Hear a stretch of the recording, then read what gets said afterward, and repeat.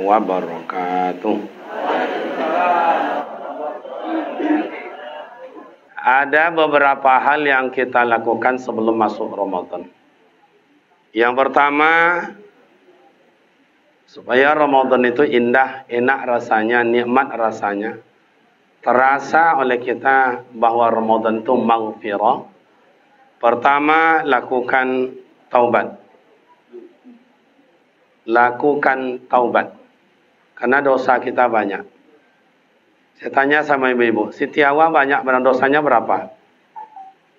Bu, dosa Siti Hawa berapa? 1, makan buah khuldi. Nabi Adam dosanya berapa, Pak? 1, makan. Iblis dosanya berapa? 1, tak mau sujud ke Nabi. Dihalau ketiga-tiganya dari surga. Kemana dihalau? Ke dunia. Kalau kita sekarang di dunia, sementara kita tak sujud kepada Allah aja tidak terbilang. Makan dan minuman yang dilarang aja tidak terbilang. Kira-kira besok kita dihalau kemana? Coba. Ini ibu nih dah berani jauh, dihalau kita ke neraka. Nah, begini. Iblis 1 dosa tidak mau sujud ke Nabi Adam. Dihalau dari surga. Kita tak sujud kepada Allah, bukan tak sujud kepada Nabi Adam. Mana yang engkar kita dari iblis?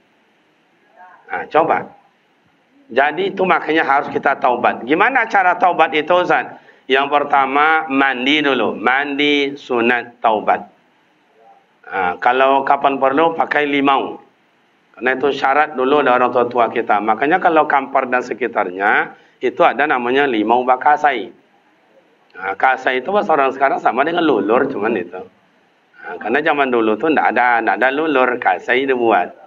Nah, itu. Tapi niatnya apa? Orang-orang tua dulu itu saya tanya, niat mandi limau kasai itu adalah niat mandi taubat. Supaya Ramadan indah.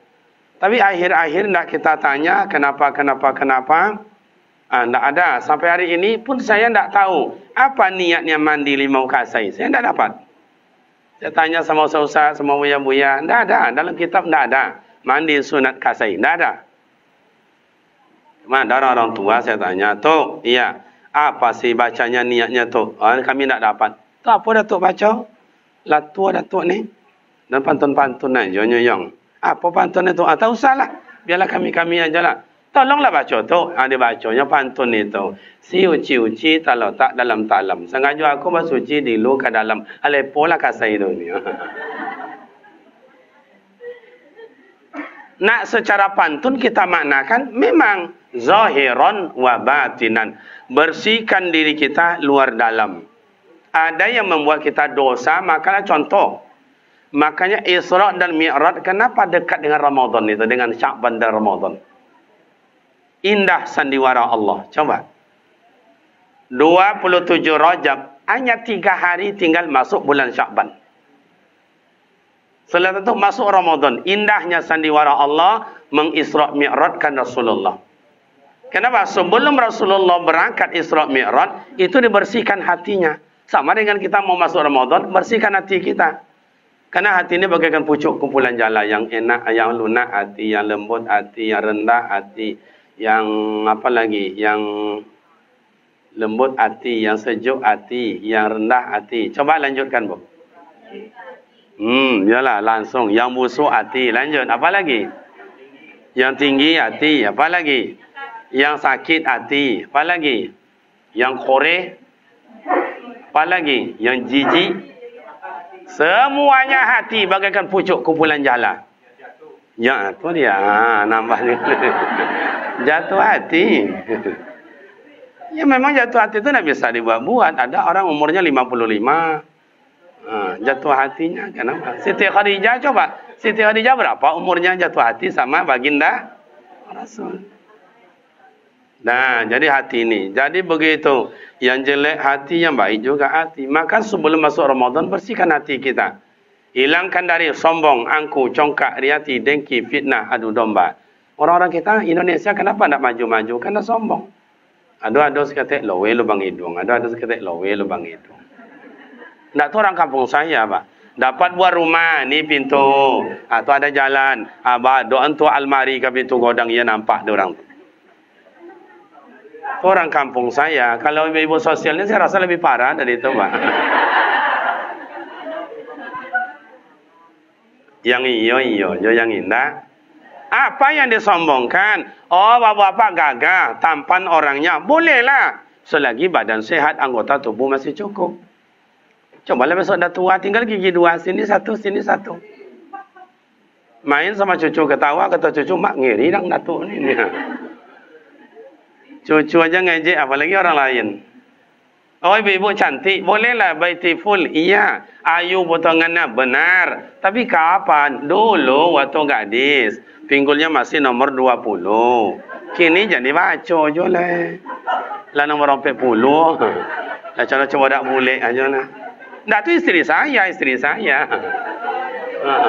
Saya dah kata orang lain. Kalau ndak percaya, datanglah nanti ke pesantren saya tu. Kapan perlu bawa atau meter ukur pinggang istri saya itu. Saya rasa tidak nomor 40, 80 ampek. Orang bilang saya orang Jawa. Karena Kariman tu namanya nama orang Jawa. Hitam-hitam tanggung kok calon Jawa aja. Tapi tidak apa kok hitam mana kan laku. Saya dulu waktu tahun 95 berangkat ke Jawa, mahal harga saya. Begitu keluar dari Cengkareng, mas. Ya. Cuma lah masa puasa sekilo ni. Balik tahun 96 balik. Tiba si Pantigo amruk harga saya. Tamak nocu. Oh, makasih Zam-Zam. Mantap. Lanjut. Jadi yang pertama taubat. Setelah mandi taubat, apa lagi Ustaz? Bawa solat sunat taubat. Usolli sunatan taubat rakaataini lillahi ta'ala. Allahu Akbar. Baca doa iftitah kabira walhamdulillahi katsira. Baca al-Fatihah ghairil maghdubi alaihim waladdallin. Amin. Ayat dia apa Ustaz? Apa nak dapat je lah. Oh nak buat tinin boleh, buat duha boleh, buat alam nasrah boleh, alam tarakai boleh, wal asri boleh. Ustaz saya kul kafirun boleh. Tapi kadang-kadang kul kafirun tu Ustaz saya di luar solat lancar Ustaz. Tapi dalam semayang berputar-putar situ aja Ustaznya. Ada kadang-kadang itu wala antum nama abatum wala ni. Error kasetnya ganti aja lah kul wallah. Oh ndak bisa lagi Ustaz dah grogi Ustaz. Cukup al-Fatihah. Ndak juga bisa Ustaz matilah. Bawa solat sunat taubat.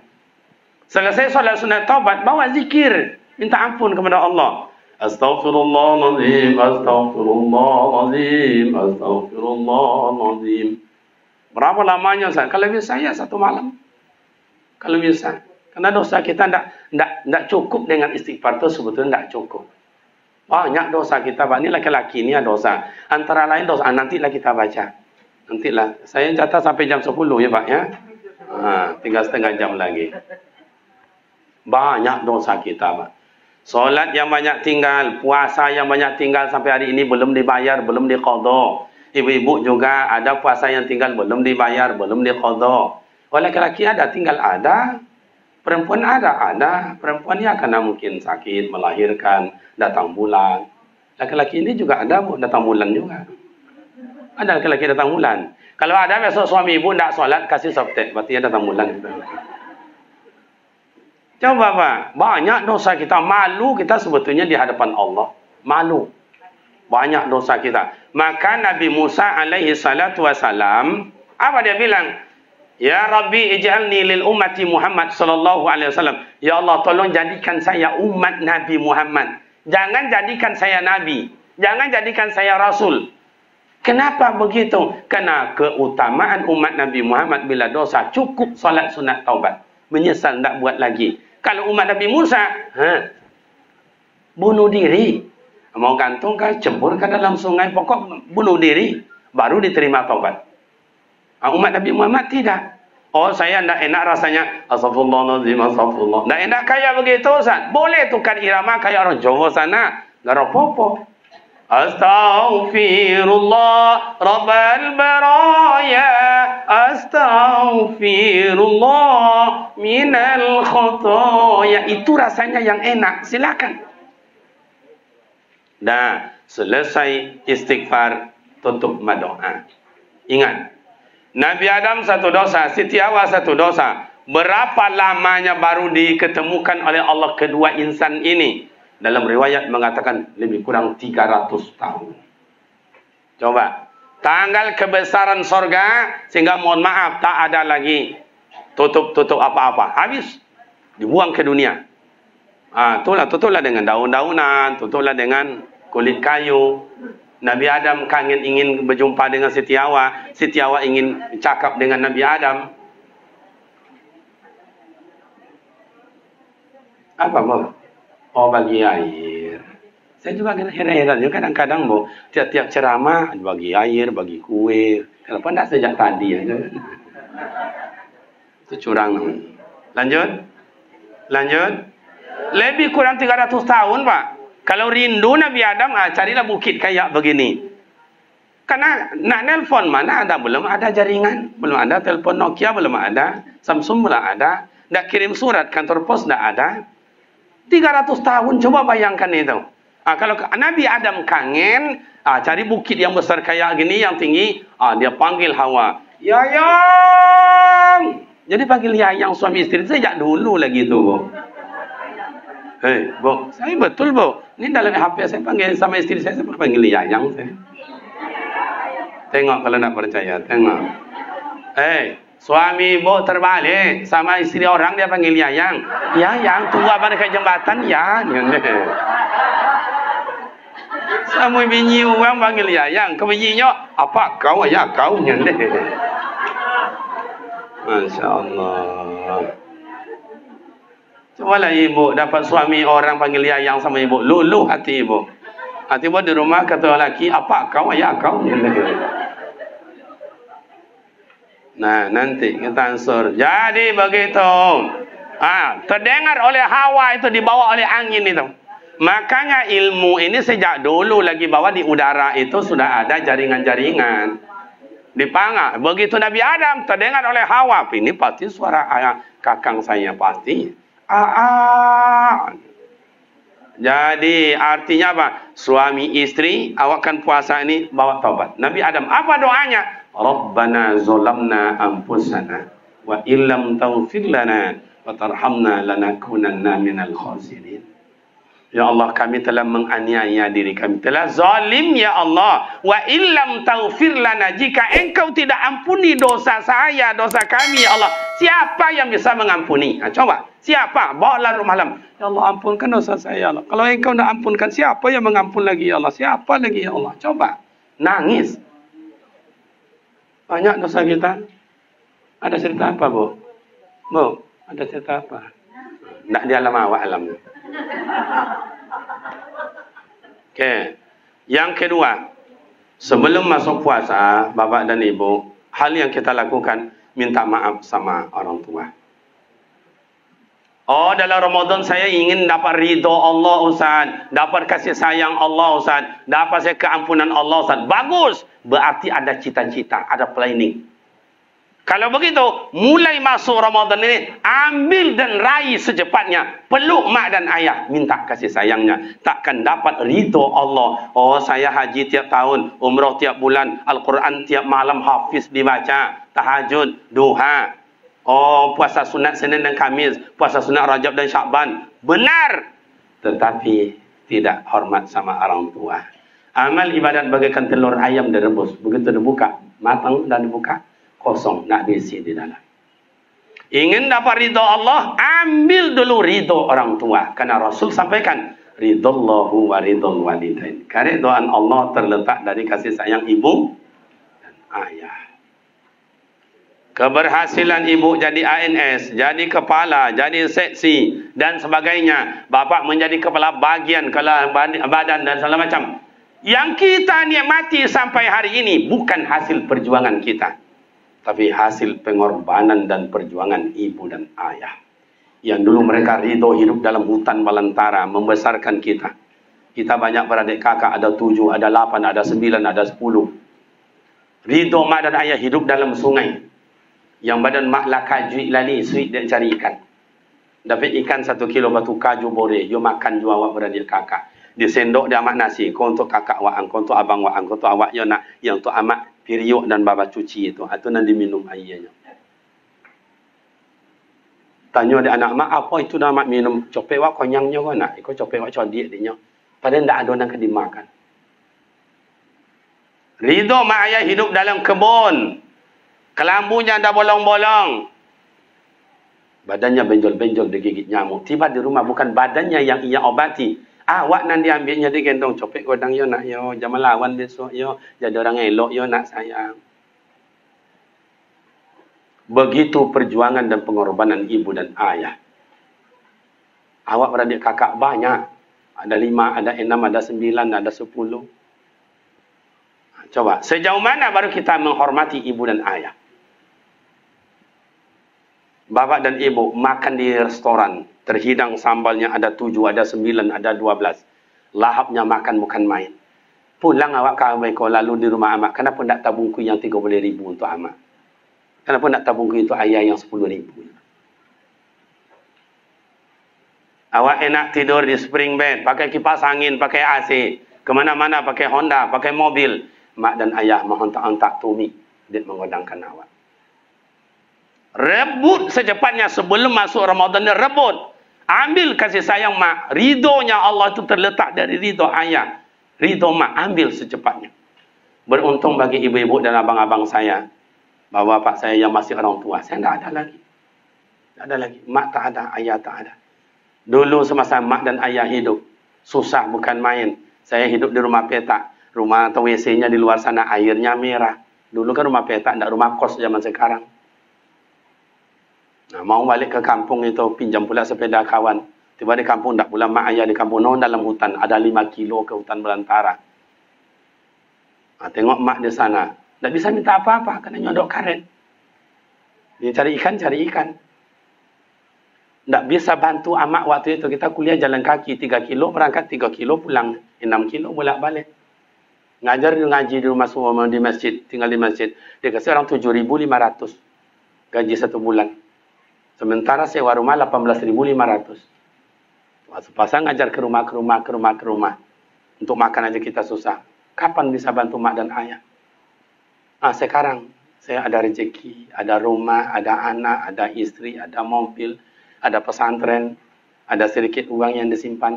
Mau kemana saya antar untuk mak saya? Saya bungkus nasi, kemana menantar untuk mak tak ada lagi. Oh, mau belikan sarung untuk ayah tu tak ada lagi. Terasa kenikmatan hidup tidak sempurna. Maka waktu saya berangkat haji dan umrah, itu mak-mak yang menangis menghadap ke Kaabah. Saya bilang, mak kenapa menangis mak? Saya ingin ke Kaabah, Yung, tapi tidak ada yang bawa. Maka janji saya waktu itu, tahun 2010. Ya Allah, tolong izinkan saya, ya Allah. Izinkan saya, ya Allah, bawa jemaah orang-orang tua ke Mekah ni, ya Allah. Pengganti mak dan ayah saya, ya Allah. Nah, sampai hari ini, itulah orang-orang tua dibawa umrah. Guru-guru saya bawa umrah. Pengganti pahala untuk mak ayah saya. Tidak ada lagi. Nah, bagi ibu-ibu yang ada rezeki, masih ada orang tua, dan menggigit pada nama ayah. Kadang tak sempurna lagi cakapnya, entah ke mana-mana. Sejauh mana kita berbuat baik sama ibu dan ayah. Ini puasa mau masuk. Hebatnya mak dan ayah kita. Mak dulu tak sekolah. Tak tamat SD. Tanda tangan aja tak pandai. Dipegang tangan oleh kepala desa. Tanda tangan itu. Tapi hebatnya luar biasa. Tak sekolah, tak punya pendidikan, tak tahu apa-apa. Anak 10 bisa jadi orang. Ada jadi pegawai negeri, ada jadi dokter, ada jadi pengusaha, ada jadi pedagang, ada jadi petani. Hebat seorang ibu tak sekolah, 10 orang anak bisa dia jadikan. Tapi 10 orang anak belum tentu bisa memelihara seorang ibu. Saya ulang, kalau ada kata-kata berulang itu tanda penting.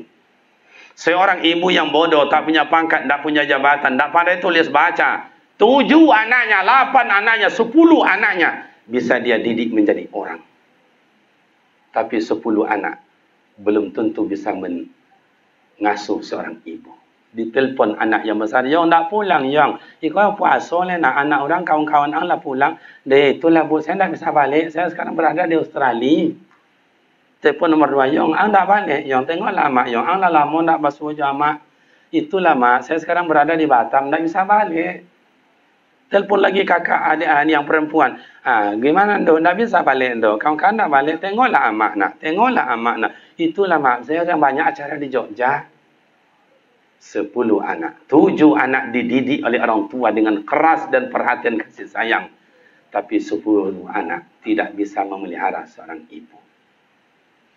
Jangan harap ridho Allah dalam hidup.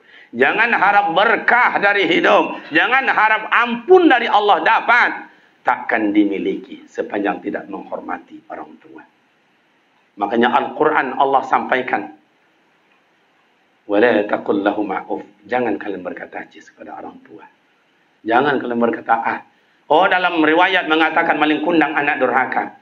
Silancang anak durhaka, alqamah anak durhaka, sampuraga anak durhaka. Mana durhaka anak sekarang dengan yang dalam sejarah kita baca? Maling kundang memang tergores dalam sejarah, tapi dia tak pernah membunuh orang tuanya. Silancang memang durhaka sehingga tenggelam kapalnya 12. Mulai dari lipat kain sampai ke Danau Bingkuang, sampai ke Rumbio, sampai hari ini masih ada itu Danau Lancang, sampai non ke daerah Tapung sana masih ada Danau Silancang. Sekali-kali dalam setahun keajaiban menangis-nangis di dalam danau. Orang tak tahu tak siapa atau mengapa. Masih. Tapi Silancang tidak membunuh orang tuanya. Akhir-akhir ini ada anak membunuh ibunya. Ada dia cincang, ada dia gantung, masuk ke dalam sumur, ada dia bakar, ada dia pukul. Mohon maaf karena kita orang-orang kita ini tak jauh di sebelah sana dulu. Sampai mati neneknya dia bunuh. Lari dia ke Batam, akhirnya tertangkap juga. Kemana akan lari? Beruntunglah bapak dan ibu masih ada orang tua. Peluk erat. Senyum sama orang tua. Cium tangannya, cium pipinya. Makanya Buya Abdul Samad Tuan Guru kita menyampaikan, kalau kita ingin balas jasa sama orang tua, kita bawa ke Mekah, kita gendong. Sampai di Mekah kita gendong, tawaf kita gendong, sa'i kita gendong, bawa ke Padang Arafah kita gendong, pergi ke Musdalifah kita gendong, kita bawa melontar jamarat kita gendong, balik lagi ke Mekah laksanakan haji gendong, bawa kampung halaman gendong. Tidak ada orang tua kita menganjak kakinya ke bumi ini. Sudahkah terbalas jasa orang tua? Buya Abdul Samad Tuan Guru mengatakan, sakali poki hendak tabalik.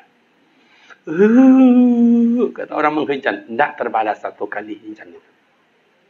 Begitu, makanya qaulan karima. Hendaklah berkata lunak lembut. Jangan dia sebut susah, awak dapat nama juaya. Belum disampaikan, orang tua dah bilang. Dah tahu dia. Sakit kita, itu luar biasa.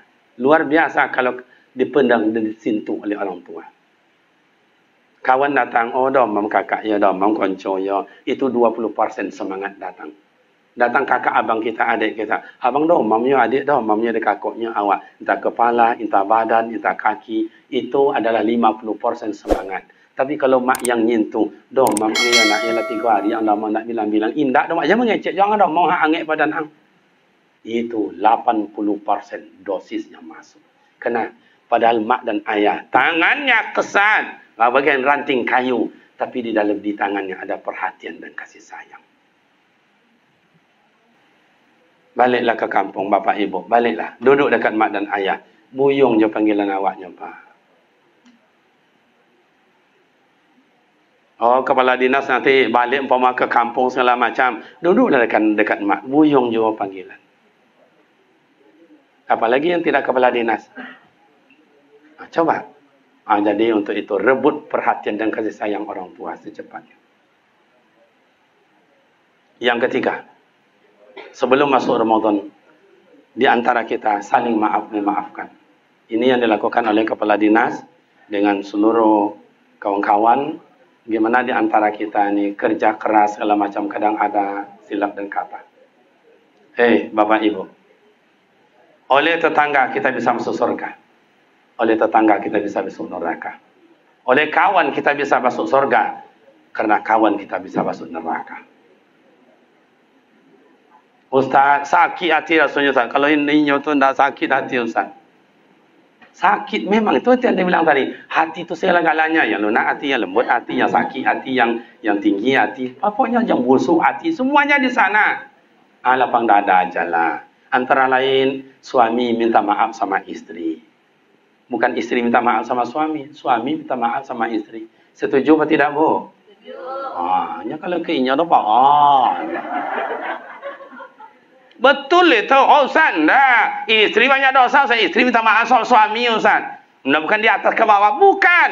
Dalam Al-Quran, Ar-Rijalu Qawwamuna 'alan Nisa.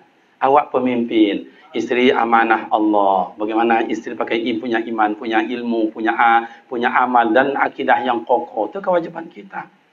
Yang kedua, suami itu banyak dosa sama istri. Sebab suami itu baru utuh. Iya tu enggak, Bu? Iya tu enggak, Bu? Gas terus, Bu. Banyak dosa kita sama istri, Pak. Hei. Istri minta jajan, minta belanja. Bang. Tambahlah, Bang. Ini dah cukup, Bang. Cabai dah naik, Bang. Apalagi kau minyak deh. Tolonglah, Bang. Apa nak dapatnya? Tak ada. Bang, tolonglah, Bang. Nak lomak. Jom makan. Ini ada nak merati dah. Bakal ni. Melolang lah ke bini. Kamu kadang-kadang bakal di sini tengok ibu-ibu. Kok ibu dan tengok. Coba tengok wajahnya sebagian. La ilaha illallah. Wajah-wajah kecewa dapat laki. Kalau berhaklah perempuan mentalak suami. Tu di jalan godang tu. Banyak-banyaklah lelaki gilo. Yang kerja perempuan. Yang belanja perempuan. Yang masak. Ngantar anak sekolah. Jauhi anak sekolah. Laki mengangkang aja. Dosa, Pak. Dosa. Makanya minta maaf. Ibu setuju suami minta maaf, Bu? Setuju. Tapi Ibu jangan sok-sok berosia pula. Ya dosa Ibu wajibun. Pantang aja celana suami tergantung di kamar mandi. Aku urui dompet tu sekali. Tanya suami, Bu, mana celana sini? Dicuci, Bang. Dompetnya mana? Tu di atas meja. Kok tak ada isi, Bang? Memang tak ada. Indah ada. Ya selesai boleh ke sate, Bang, indah. Ya dah. Tapi apa mengertilah. Kalau kain kena cuci, tinggallah piti seketik di situ. Dia mesti mencuci itu, Pak. Iya tu tak, Bu? Dia mah. Kalau keinginan Pak ada sinyon. Betul itu. Dah. Habis masuk Ramadan. Banyak lagi biarlah yang lain nanti. Kini masuk Ramadan. Nah, kalau masuk Ramadan, apa kita cari dalam Ramadan? Kalau tidak ada dari awal ini punya planning, makanya ya biasa-biasa. Cuma punya planning. Saya selama Ramadan akan saya kunyah Al-Quran itu. Sama Rasulullah sampaikan, Al-Jannatu mustaqatun ila arba'in nafarin. Surga itu rindu kepada 4 golongan manusia. Yang pertama, talil Quran. Orang yang suka baca Al-Quran. Coba. One day, one juz. Sehari semalam sajuz. Berarti 30 malam besok berarti tamat Al-Quran 30 juz. Semua kita ini di Dinas Sosial ini pandai baca Al-Quran semua. Masalah bagus tak bagus nantilah dihitung. Saya tu Pak Kadis. Kena jari tangan kayaknya. Pas kayak gini lah. Seluruh al-amsal bil-amsil. Contoh-contoh itu sudah ada dalam diri kita. Ini kayak gini, Bu. Yang tinggi ini berarti yang paling hebat. A'udzubillahi minasyaitonirrajim. Ada bawah sikit. Adalah bawah kita. Adalah jauh bawahnya. A'udzubillah. Adalah paling jauh ke bawah.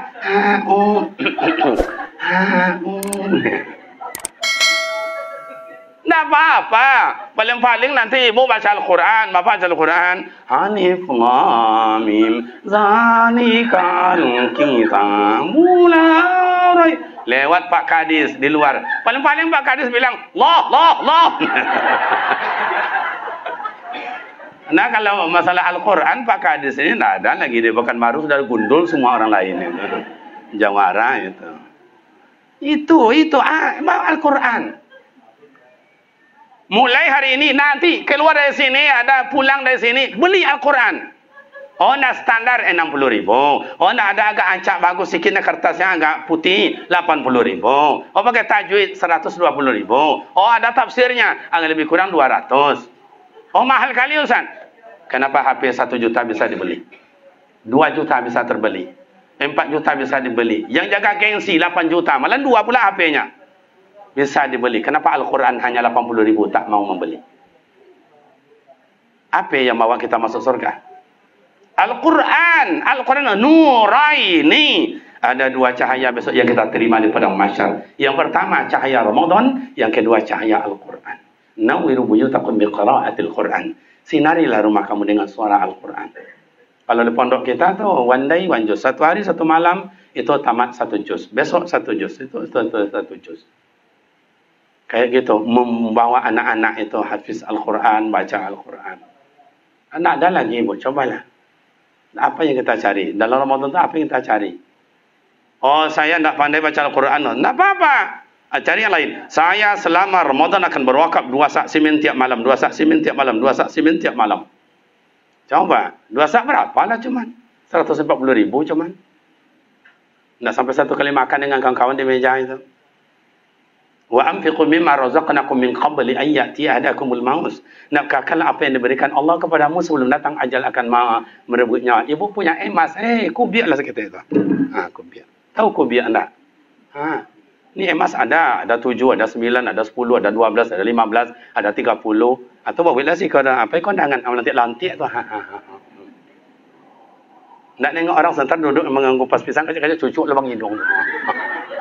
Ya nampak doang. Tak, tapi ibu-ibu di kampung kami. Kalau sini saya rasa lebih parah lagi, Pak. Harta bila dimakan, dibelanjakan itu jadi kotoran. Harta bila ditinggalkan jadi rebutan. Iya, mati kita ni, nanti anak jadi rebutan. Lebih-lebih kadang-kadang tak lo anak minantu lebih boleh itu. Iya. Hei, mau juga kamu kayak begitu? Tuh tengok abang, meja dikasih di bawahnya, tikar dari bawahnya, adik kamu piring-piring di dapur habis. Kamu apa yang bisa mati? Dah kamu kan datang tidur ni.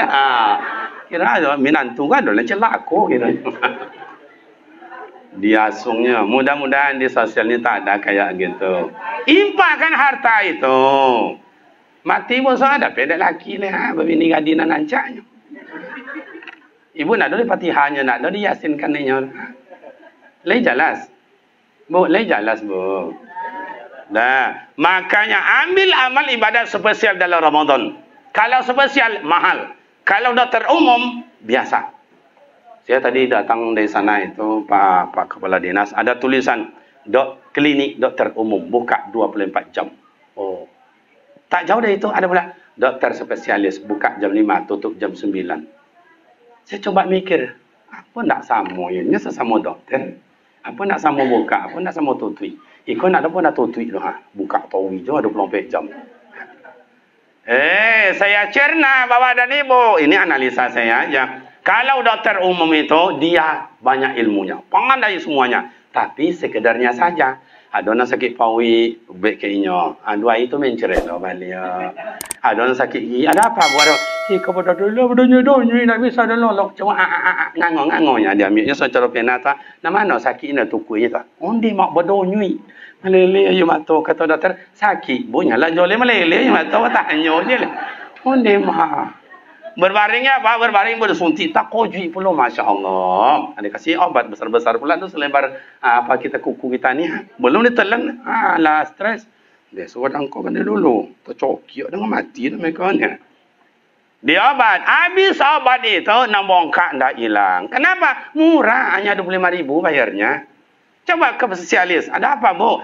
Ini Pak Doktor. Badannya tak bisa lolok. Coba ngangong. Macam alat tadi juga. Cuman, tapi tak di toko, di center aja. Yang itu. Oh, ya, dah. Tak apa. Tak disuntik. Tak perlu suntik. Kurangi aja yang dingin-dingin ya. Yang hangat-hangat banyak ya. Suntik indah, toko indah. Dikasihnya obat 3 butir. Kocik-kocik pulanya. Berapa bayar? 300.000. Baru 2 ditelan obat itu, bongkak hilang, sakit hilang. Meja aku kunyah, tak masalah, dah aman. Ya, doktornya. Kenapa? Karena spesial. Ibu biasa juga kayak begitu masuk surga ada pintunya. Pintu anak yatim, puasa, sedekah, baca Al-Quran ada pintunya. Begitu ibu mau masuk, dihambat di depan pintu. Bu. Iya, bu di mana? Dinas Sosial. Mana masuk kartu masuk surga? Ini ditengok. Anak do catatan bayi si cik je kosong aja. Alakang. Tengoklah, bapak masuk surga. Iya, mana kartu ini? Oh, ya bapak masuk Al-Quran. Pilih pintu Quran. Masuk pak, masuk. Boleh faham? Spesial. Jadi makanya dokter spesial dengan dokter umum itu bayarnya tidak sama. Dokter umum 25.000, 30, 40, 50. Kalau dokter spesial mahal. Makanya kalau ingin mahal di sisi Allah, ambil amal ibadat yang spesial. Yes. Demikian dan terima kasih kepada semua kita. Kami ucapkan selamat menyambut dan menunaikan puasa Ramadan. Semoga Allah Ta'ala terima amal ibadat dan ampuni dosa kita. Dan minta kepada Allah semoga kita dapat bertemu dan bersua kembali pada waktu dan gelombang yang tidak sama. Wassalamualaikum warahmatullahi wabarakatuh.